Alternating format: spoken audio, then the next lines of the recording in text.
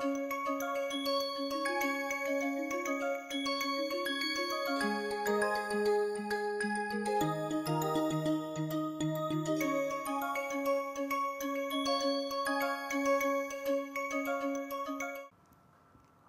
back to this course called Introduction to Pāṇinian Grammar.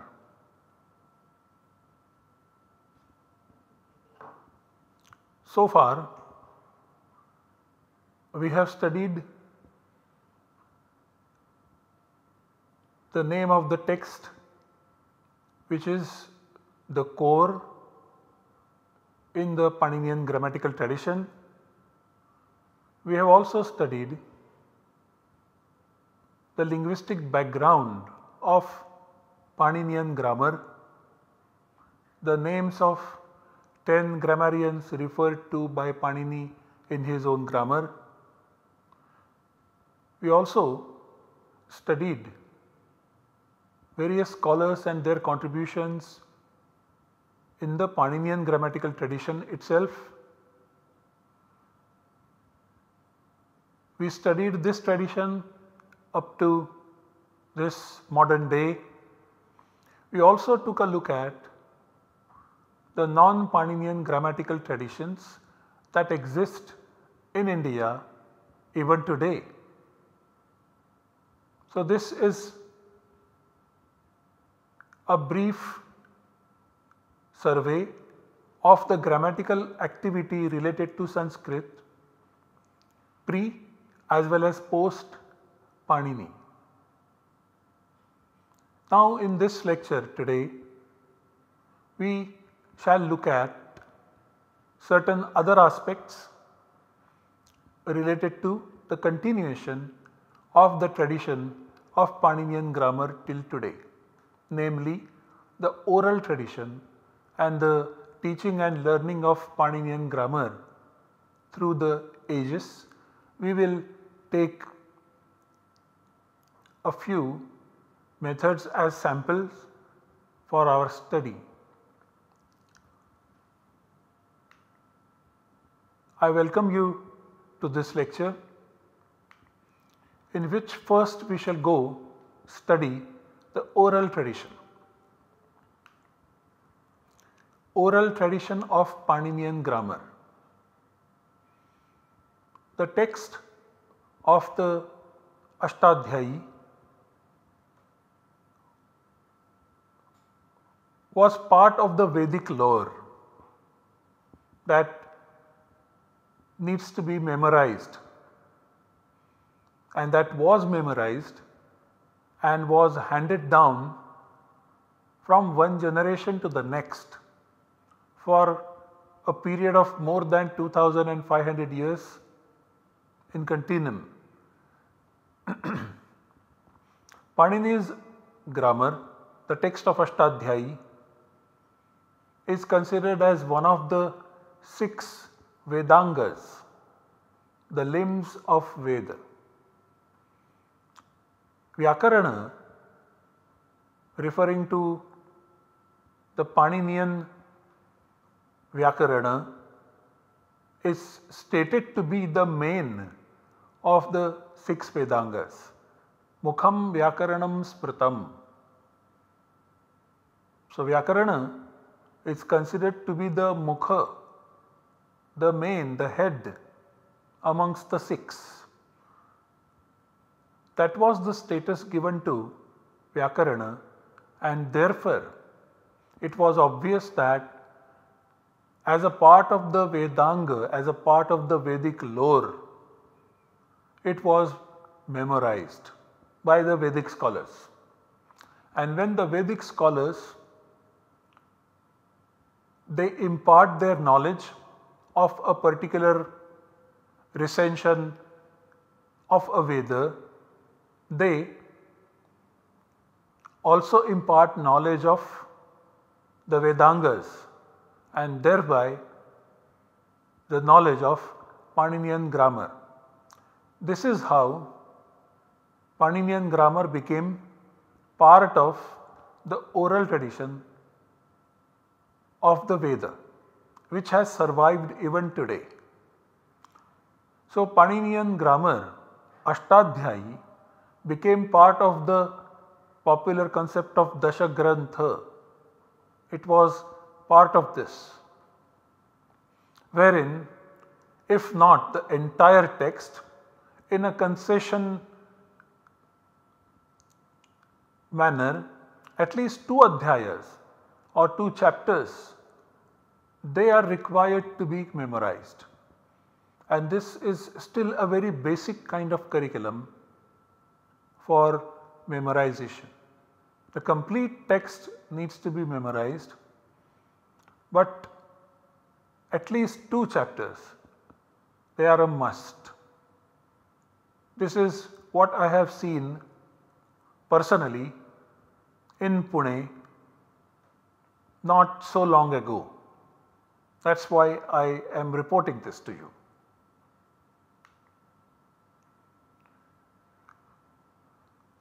One important feature of this oral tradition of Ashtadhyayi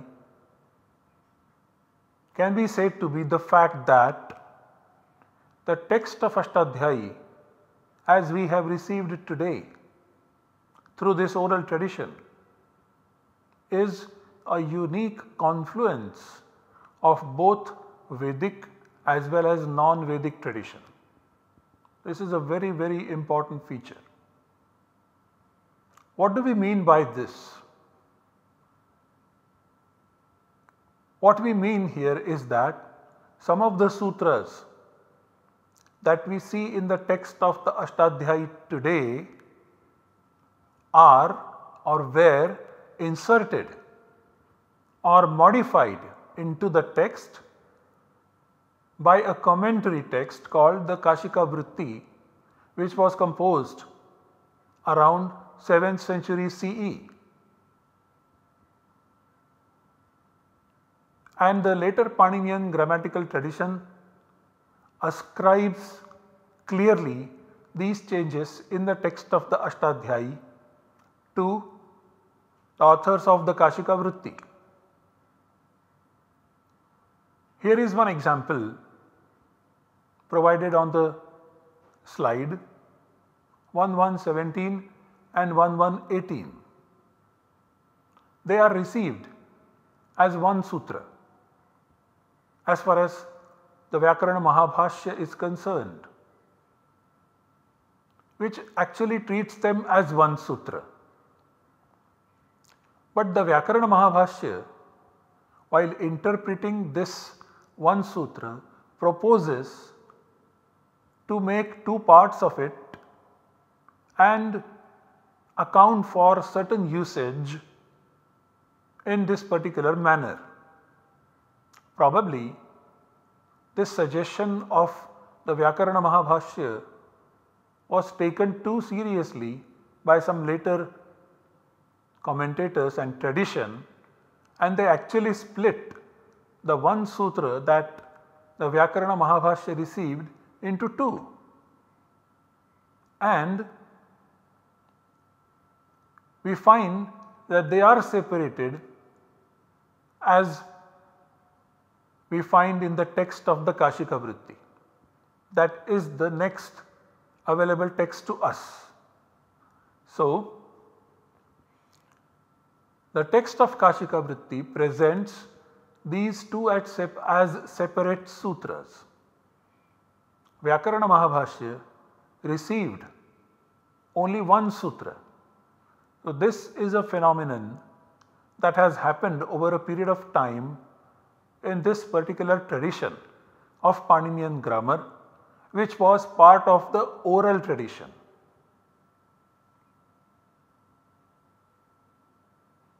And so this becomes a very important feature. The text of the Kashika Vritti cannot be said to be a part of the oral tradition at all. In fact, it can be said to be part of the written transmission. But we are not talking about the text of the Kashika Vritti, we are talking about the sutras that are found in the text of Ashtadhyayi, but they are also commented upon by the text of the Kashika Vritti, and that is why the version of these sutras as found in the text of the Kashika Vritti becomes extremely valuable and extremely important. And the point that I am making over here is that the version of the sutras as found in the text of the Kashika Vritti has found its way in the text of the Ashtadhyayi, that is part of the Vedic lore and which was committed to memory and which has come down to us through generations. That is very, very important culturally and also grammatically.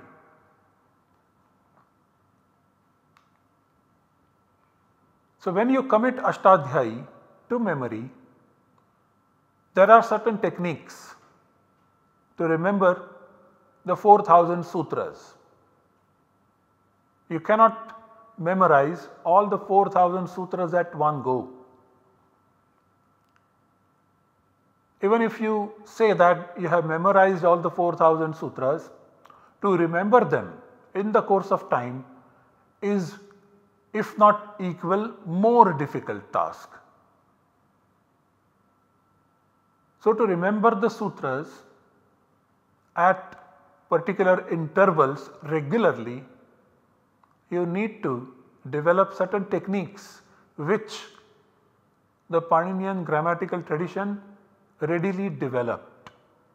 And in this slide, I have mentioned one such technique, and let me describe that to you. The technique is Pushpika technique. Pushpika is a statement uttered at the end of the recitation of each pada. This is what is Pushpika. So, at the end of each pada you will find a statement of a particular kind which is called as Pushpika. What it assumes is a unit consisting of 20 sutras that is being referred to in this Pushpika statement. So, for example, take the beginning of a unit of 20 sutras. The first unit of 20 sutras, take the beginning of it, then go to the next unit of 20 sutras and take the beginning of this second unit of 20 sutras and do it recursively until you come to the end of the sutras, and place all these beginnings of each unit of 20 sutras side by side and make a sentence out of those beginning words or half words. To put it simply in the form of an equation, we can say that the first sutra, the beginning of the first unit of 20 sutras is the first sutra, and then take the beginning of that first sutra, then go to the next unit, second unit of 20 sutras. So, 21st sutra would be the beginning of that unit. So, collect the beginning word of that 21st sutra, place it aside the first sutra, then go to the next unit and collect the beginning of the 41st sutra and place it aside the 21st sutra beginning word, and keep doing this until you reach the end of the pada. Such a statement, which consists of the beginning words of the first sutra of each unit of 20 sutras, occurs invariably at the end of each and every pada. This statement is what is called as Pushpika. The purpose of this statement is that it helps the reciter to remember the entire number of sutras in a particular unit in a structural way. So, I am referring to 19th sutra of the first unit of 20. I am referring to 7th sutra in the second unit of 20 and things of that kind. It is easier for a reciter to remember a unit of 20 sutras and then number the sutras inside the unit accordingly and remember the sutras like this. So, this was one device developed by the reciters, and here is an example for you. So, at the end of the first pada of the first chapter, we find this particular sentence, which is part of the first bullet, and I have also colored the relevant parts of this sentence in different manner. So, for example, the first word vriddhi is in red color, the second adyantavad is in blue, avyayi bhavaha purple, and pratyayasya look is in green. So, there is a purpose behind this coloring scheme which will be clear in a moment. So, if we look at the next few bullets on this slide, you notice that the very first sutra in this pada is Vriddhiradaich. So, the first sutra of the first unit of 20 consists of the word Vriddhir at the beginning. So, you pick this word and place it here. The second unit of 20 begins with 21. So, pick the first word of the sutra Adyantavat and place it next to the word Vriddhi here. Then you go to the next unit of 20 sutras, which is 41, and then pick the first word in this 41st sutra, which is Avyayi Bhava, and place it next to Adyantavat. Then you go to the next unit of 20, that is the sutra number 61, which is Pratyayasya Lukshlupaha. So, get the first word of this sutra and place it next to Avyayi Bhava. And now, what remains after this 61 is only 15 sutras. There are 75 sutras in this pada. So, in this unit there are only 15 sutras remaining after the third unit of 20. So, you mention 15 as a number because the unit of 20 is not complete. So, you just mention that there are 15 more, there is a unit of 15 sutras including this 61. So, this unit of 20 is not complete.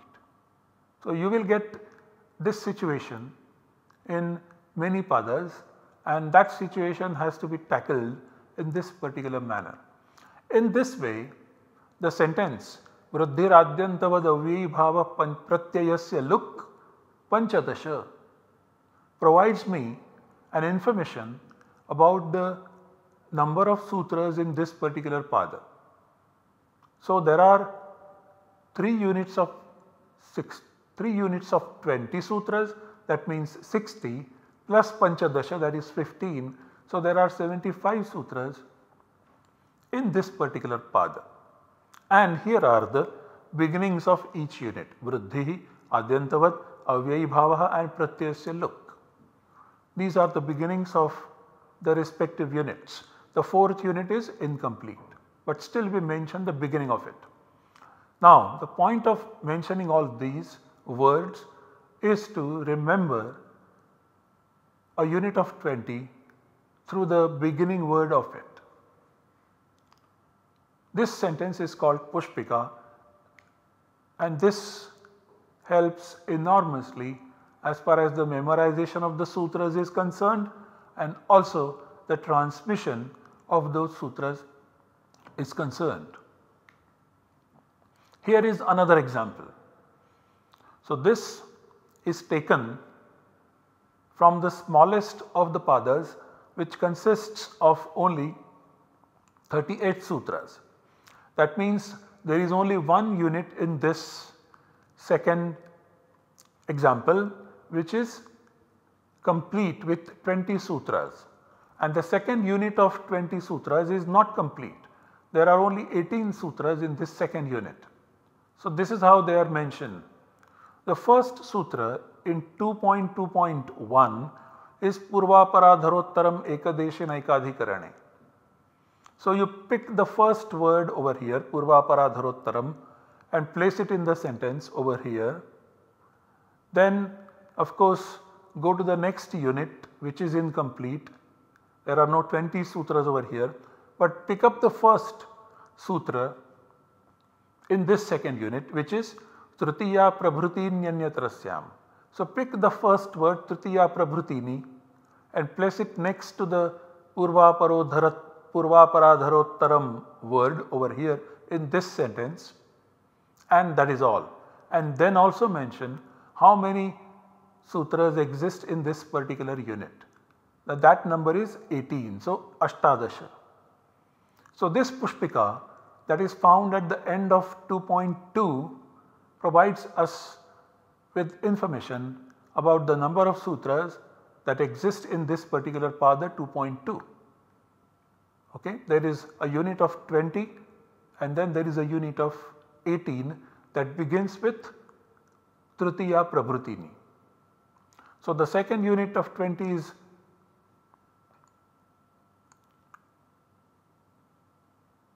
not complete, only 18 are enumerated. So, that number is mentioned, and so we say plus 18. That is how we say.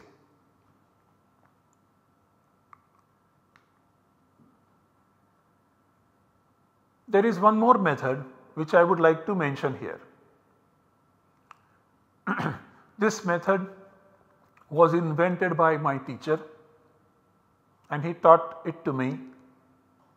The name of my teacher who invented this and taught it to me is Pandit Shri L. Atlekar, S.L. Atlekar. He lived in Pune, and this method consists of confining the unit of sutras to a small number 5. So, consider only 5 sutras as a unit. So, you do not bother yourself with the Pushpika of this kind. Confine yourself to a smaller unit of 5 sutras, and it is very easy for you to remember now the unit of 5 and and let those units be memorized. Since it is a small number of sutras making one unit, one can easily also play with these units by going back and forth. Similarly, one can go straight or one can also come back in the reverse order. And once you master doing this with one unit of 5 sutras, you can apply it to the other unit of 5 sutras, and then you can keep doing this for the whole pada, then for the whole adhyaya, and then you can also do this for the whole text of Ashtadhyayi. You can recite it one way and then you can also recite it in the reverse order. That is what makes this particular method very special.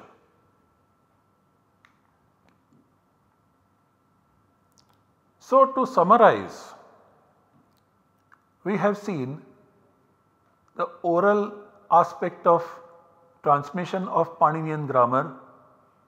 Primarily, this grammar was handed down and is handed down orally as part of the Vedic lore,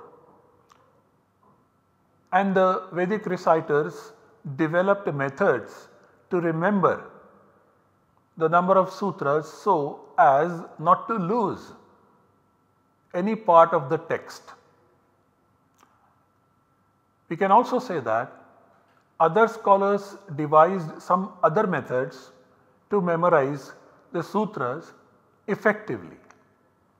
Having said that, now let us move ahead and take some information about the teaching and learning of Pāṇinian grammar.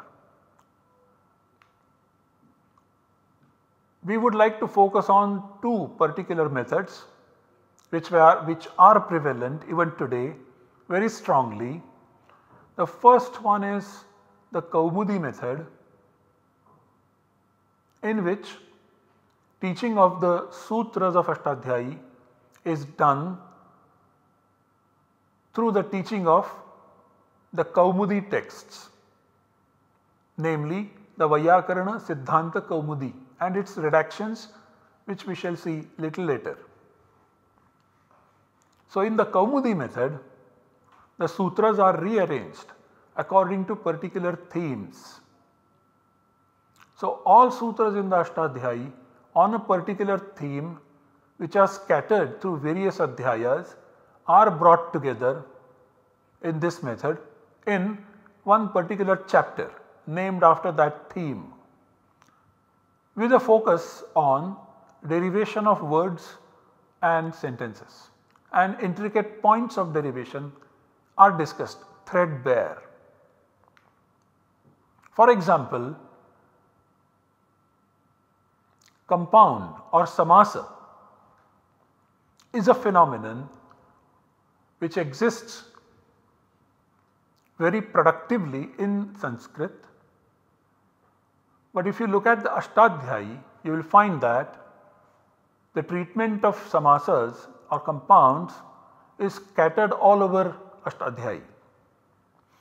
So, in 2.1 and 2, compounds are prescribed, the conditions are stated, and if they are fulfilled, the compound is prescribed. This is done in 2.1 and 2.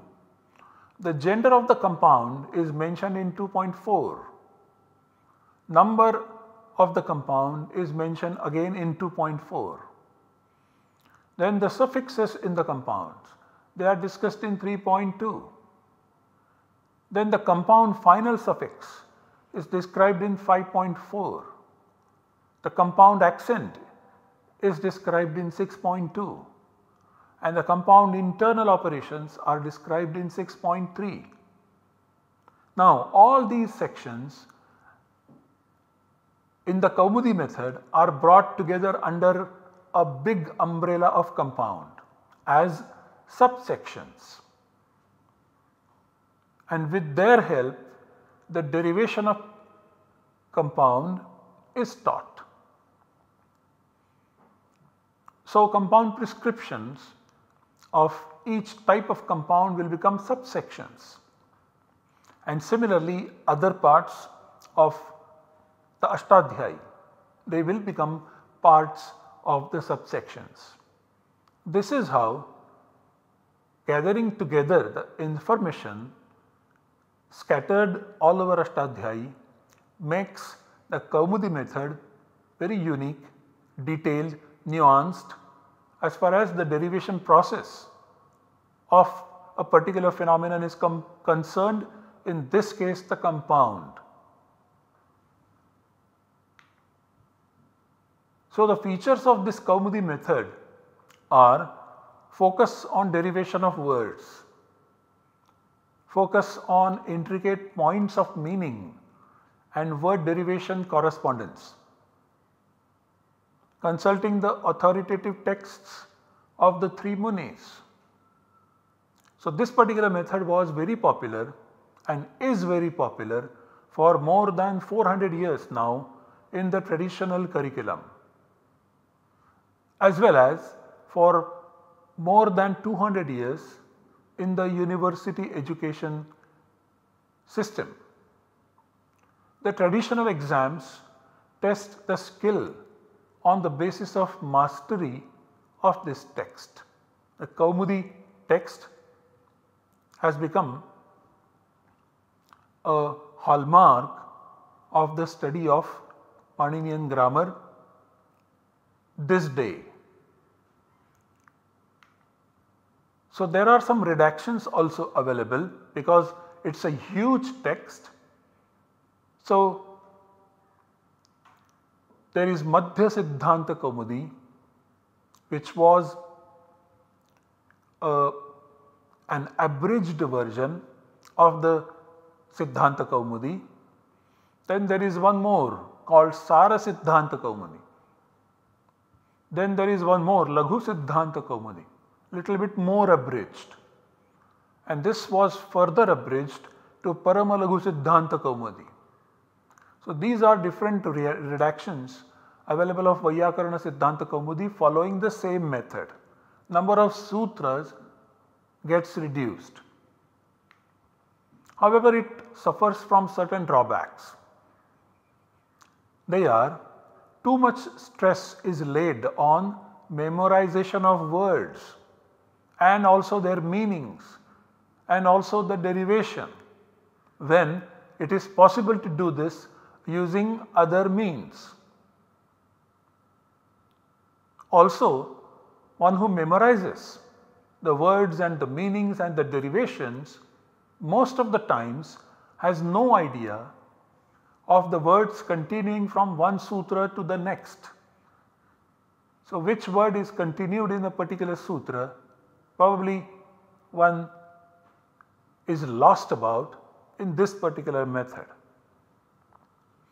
There is another method which takes care of these drawbacks, and this is called Kashika method.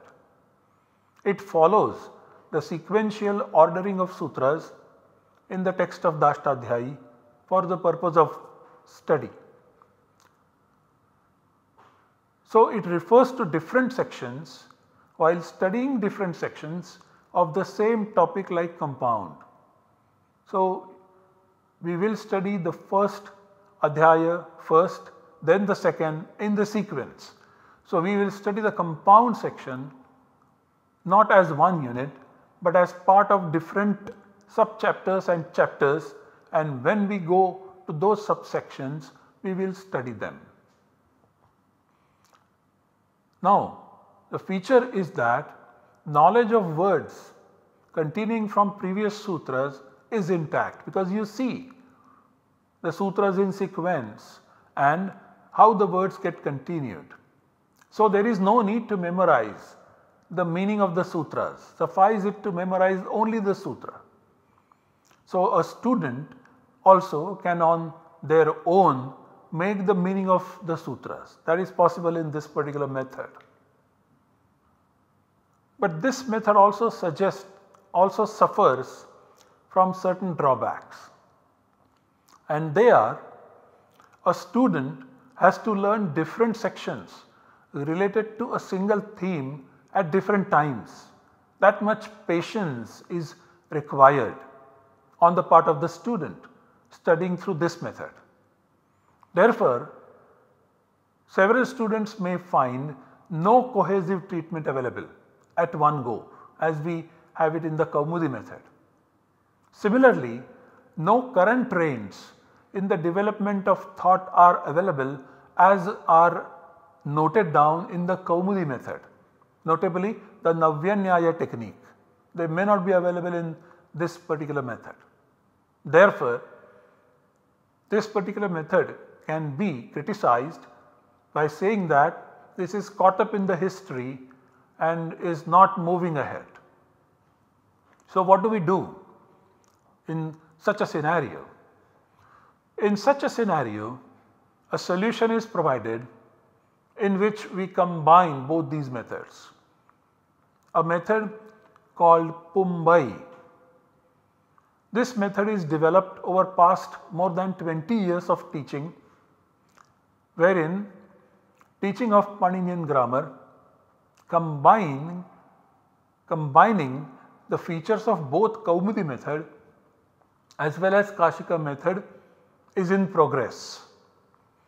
This particular method was practiced in two cities, namely Mumbai and Pune, and a combination of these two names of the two cities is also the name of this particular method, highlighting the combination of both the methods, Kaumudi and Kashika. So, combination of their name is the name given to this particular method. The features of this Pumbai method are focus on derivation, which is extremely important, together with the focus on the text of the Ashtadhyayi, so that you do not need to remember the meanings of the sutras. You are able to know the continuation of the words, and we also move along the time, taking note of the new developments like the Navyanyaya language. This particular method also has an important feature called Dhatu Parayana, in which verbal forms are created using the sutras and recited all together. To summarize, we can say that the tradition of Pāṇinian grammar is evolving in the course of time, and most importantly, this tradition thinks. So, it is a live force. New methods are being developed to improve upon the historical methods and their shortcomings.